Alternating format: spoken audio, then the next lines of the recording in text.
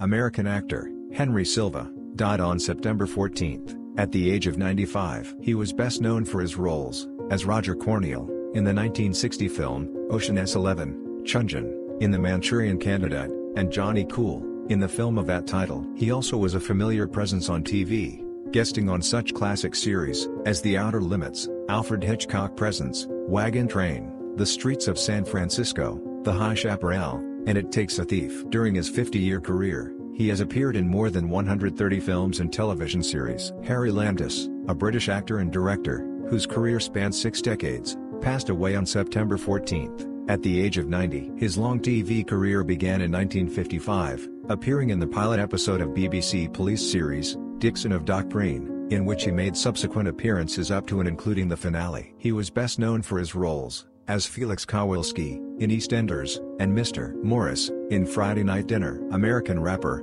Rakim Hashim Allen, better known by his stage name, PNB Rock, was robbed and fatally shot on September 12, at the age of 30, at Roscoe's House of Chicken and Waffles, in Los Angeles, California. He made waves at the end of the 2010s with 2 albums, Catch These Vibes, and trap star turned pop star. American jazz composer, pianist, and radio personality, Ramsey Lewis, died on September 12, at the age of 87. During his career, he won 3 Grammys, scored 7 gold records, and in 2007, was named a National Endowment of the Arts Jazz Master, the highest honor bestowed upon jazz musicians in the United States. American businessman, and the founder of Clear Channel Communications, Lowry Mays, died on September 12, at the age of 87. He was inducted into the Radio Hall of Fame in 2004. French-Swiss film director, screenwriter, and film critic, Jean-Luc Godard, passed away on September 13, at age 91. He revolutionized popular cinema in 1960, with his first feature,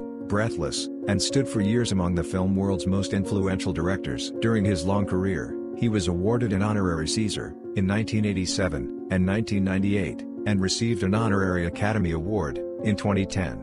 Welsh rugby union player, and longtime announcer for The World's Strongest Man, Eddie Butler, died on September 15, at the age of 65. Some strength sports fans may not know his name, but his voice is unforgettable. Revered Australian actor, musician and artist, Uncle Jack Charles, died on September 13, at the age of 79. Canadian dancer, choreographer and artistic director, Jean Renaud, passed away on September 15, at age 94.